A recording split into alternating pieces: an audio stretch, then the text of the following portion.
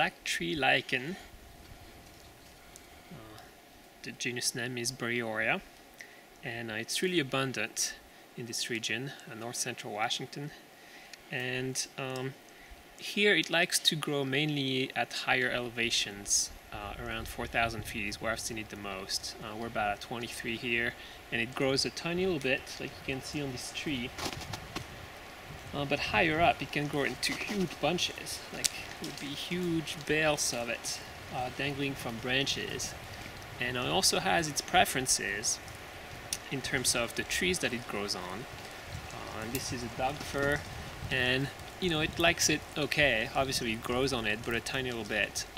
But mainly higher up in altitude, it really likes the larches. And the larches are conifers, but they lose their needles during the winter, just like deciduous trees.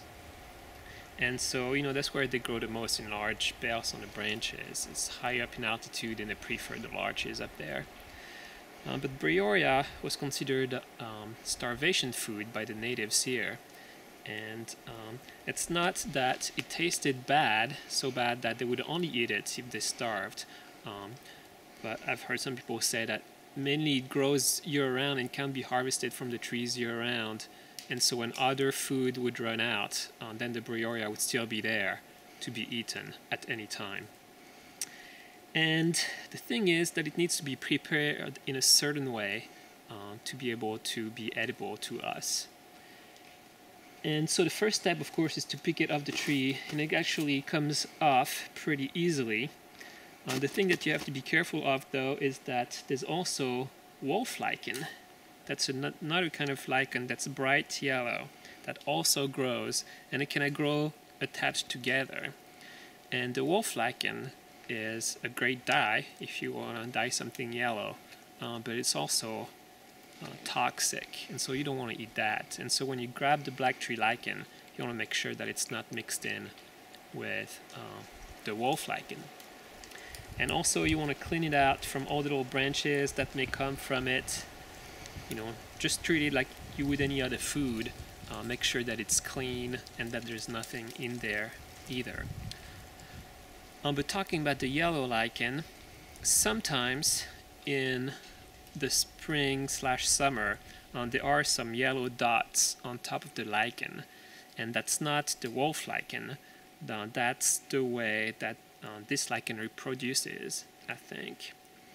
And so there's like a bunch of yellow dots all over the lichen, and that's okay to eat. It's not dangerous. But the wolf lichen, which is a completely different kind, has to be taken out. And then when you've harvested a whole bunch of that, it doesn't take very long, if you pick from trees that have huge bales of it on top. Then when you've picked it, it needs to be soaked and rinsed off the really bitter compounds that are in there. And so, what I've done in the past is that I collect a whole bunch of it, kind of cram it into a 5-gallon bucket, and then pour some water, some cold water on top of that, and just let it soak for a while. And then kind of wash it, rub it, wring it, and you'll see that this kind of yellowish brown substance comes out of it. And when the water gets too dark, you pour that water out and then pour some more water in. And I found that generally it takes 3 to 4 changes of water for all this stuff to come out. And so that's what you want. You process it, washing it until pretty much all the dark waters or the dark substances comes out of it. And then when you're done with that, you still need to cook it for a very long time. And one way, if you're a modern person right now, if you want to try Bryoria, is that you can put it in your crock pot for about 24 to 48 hours on low. Just cover it with a tiny bit of water and make sure that it doesn't burn. But if you cook it like that, then it will become edible. The natives, of course, didn't have modern crock pots, but they still cooked the Bryoria for a long time. And for that, they just dug pits into the ground and lined it with rocks and built a hot fire on top of it. They would heat up the rocks, and then they would throw a whole bunch of green material with a lot of moisture in it. Then they would put all the Bryoria there. They would cover with more materials. then it would cover with the ground to make it airtight. Sometimes they would add a little water to it, depending on the climate. And then it would leave it on the ground to steam for 24 to 48 hours as well. And then what comes out is not necessarily very appetizing to the eye, is that you're going to get this fibrous goo out of it. And if you want to store it, you can actually dry it. And it dries kind of like those cereals, the shredded wheat cereals, kind of what it looks like, when they dry. And you can just keep them like that for a long time. And then when you want to cook them again, you just need to throw them in your stew. And again, it's not necessarily the most appealing food to eat, because even when it's reconstituted, it's very fibrous. It's sort of like eating hair, though it's edible hair, so it's not that bad. And it doesn't taste bad at all. It's actually fairly decent. It's very filling, like if you want to thicken your stews and stuff. It's good. I've eaten quite a bit of it. And so yeah, so besides the kind of visible aspect of it, that's not really nice. It's a very abundant food source, and the natives ate a lot of it, and it was major trading items. And there's actually a lot of stories based on it, how it came to be, that it used to be Coyote's hair, and Coyote left his hair in the tree for the people. And there's a whole bunch of native secrets like that.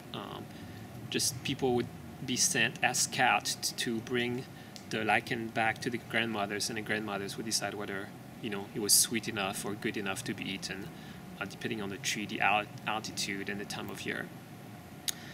So there's one more thing I'm going to show you, is that here it's pretty easy to pick it when it's at arm's length, but of course you run out of that pretty quick, and of course the lichen likes to grow high up in the tree.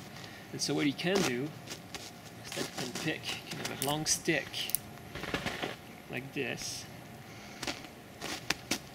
and then you can reach up into the tree. I'm just going to reach up with this small one, but obviously you can reach up much higher, and then you can twirl it like you would twirl cotton candy, if you've ever done that.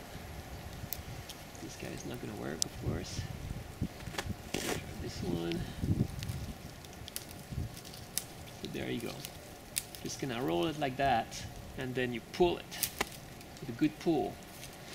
And then at the end of your stick, just need to uncurl all the black tree lichen, and you have to remove, the other dead stuff, dead branches, the yellow speck of the wolf lichen. And so really harvesting it is really easy and doesn't take much time, but cleaning it is what takes the longest. That's pretty much what you do, and then you can put it in your basket and then try to reach out for some more lichen up the tree with your stick.